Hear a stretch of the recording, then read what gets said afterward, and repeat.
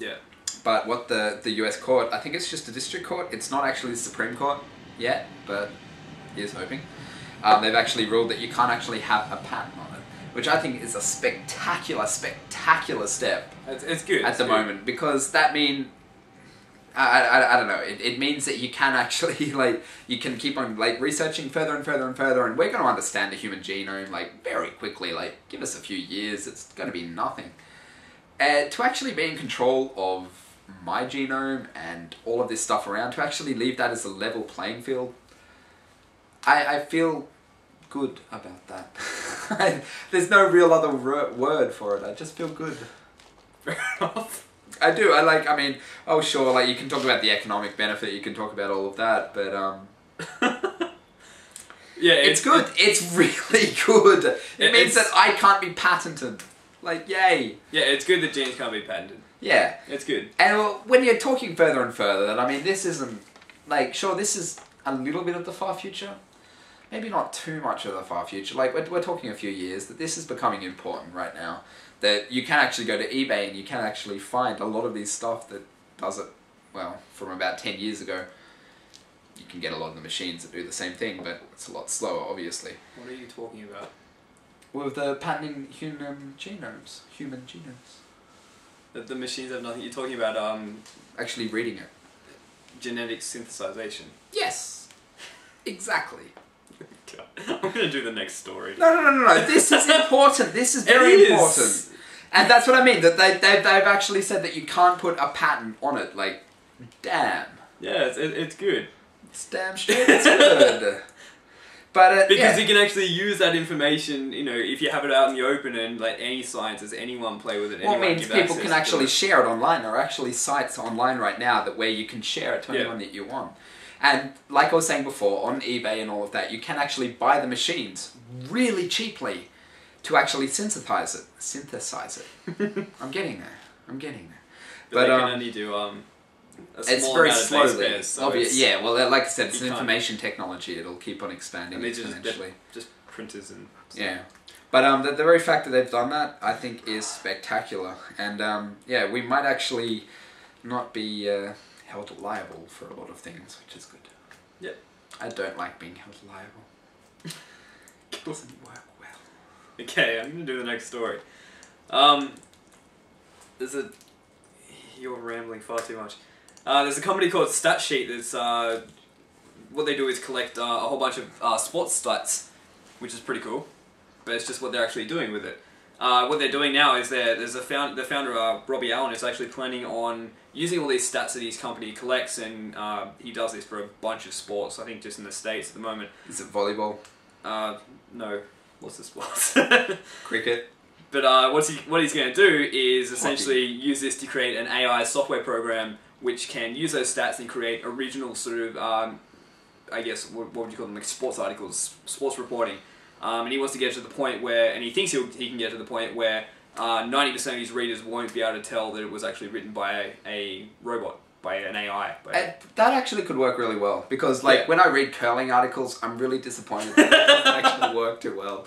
I want to read curling articles straight to the point and see the statistics. Yeah, you want to see the statistics. Damn hardcore straight. Stats. I know, curling's a difficult sport. It gets a bad rap, but curling's difficult. Mm.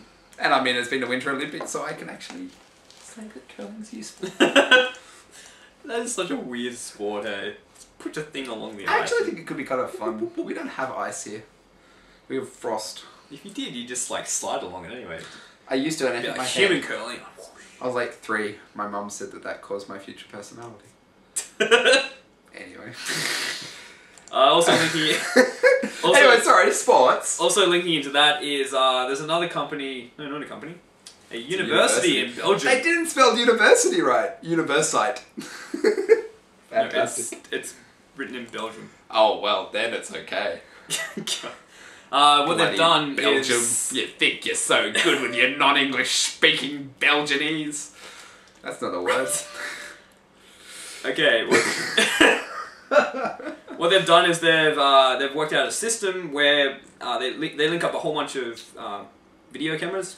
They're just done with the basketball stadium at the moment, But the system can actually lock on to particular players of interest. So say the captain or something, or the high scorer or whatever that. It can actually, you set up all these cameras and it automatically creates an entire broadcast based on the entire game. It just does it by itself. It does the cuts, it focuses in on the frames where the shots are happening. It's essentially... Does it like analyze all of the other videos from before and actually see how it's been done? Like, I mean, that seems like what it would be doing. Like, to actually work out the cuts and all of that, it could actually become the way of doing it. Well, it's not really... Sports coverage is just... Well, I know, it's just basic stuff. You focus on the ball. Yeah, that's it. So you can actually... Well, what they're doing with this... That's all that it needs to do, really. Well, you could get rid of the people actually manning it, and you could actually just focus on what is interesting at the point. Because you've got all of these cameras around the court at so many different times that you could actually say, oh, focus on this, focus on this. Well, it's not even focusing on this, it's just present this as the main view. Yeah. That's kind of epic. Pretty cool. That's really epic. It links into the previous story as well. So when you... In the next couple of years, we'll probably have sports that are just completely automated. Yeah. The coverage is automated with video and audio and even interviews. Like you're getting these robots coming out now that can do interviews by themselves and stuff. And the interviews, I think, is a bit... And the articles as well, yeah. But the thing that like we've spoken about before is like the Special Olympics. The Special Olympics is going to be fantastic. What time do you think that would actually hit the threshold? Like, I think next year. I think the next Special Olympics, actually. Next year? Yeah, but did you hear about the last Special Olympics? The person only missed qualifying. I forget, he was qualifying... He was in the Special Olympics, and he was trying to qualify for the real Olympics in the 100-meter sprint, or... It was a certain sprint. It was running. And he missed out by just a... It was running. It was running. he missed out by just a certain amount, and he didn't have, like, a leg. He just had one of those bendy things. Bendy legs. The bendy legs. I don't know, but they were like all the technology and all of that into it. But what actually makes it really interesting is that if you actually consider that people like without any legs, they've all got the the running and the Special Olympics and all of that. What they do? What are you laughing about? Jeez. What's going to happen is we're going to actually start seeing world records be broken at the Special Olympics that are going to be faster than people who can run normally. I think it'll happen next year. I don't think that... No, it won't be broken next year. Another like 2... Well, wait, when's the next... It was this year, 4 years, isn't it? Oh, it was the Olympics this year? No, it's this year. Well, it's about to happen this year. Because it's 2010.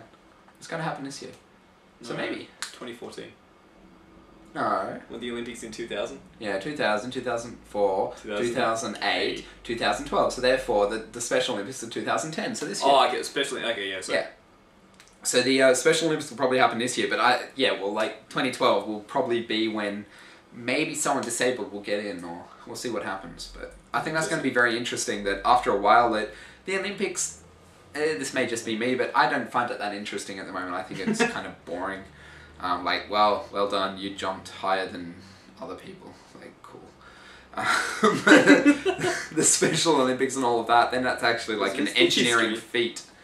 Like, wow, you can actually run faster than anyone's ever run before because you've got awesome bendy legs. Like, fuck yeah. That's great. Awesome bendy legs! It's on TED. Did you see the TED Talk about it? This TED Talk, it was this fantastic girl. She was a fantastic woman. She was speaking about it, and it was just amazing what she was talking about. She said how liberated she felt. She could make herself as tall as she wanted and do all of these things because it's really not an issue these days. It's just who I am. And that's why I find that as we grow up and as the world grows up, that the Special Olympics are going to be so much more interesting than the real Olympics because that's where the real shit goes down.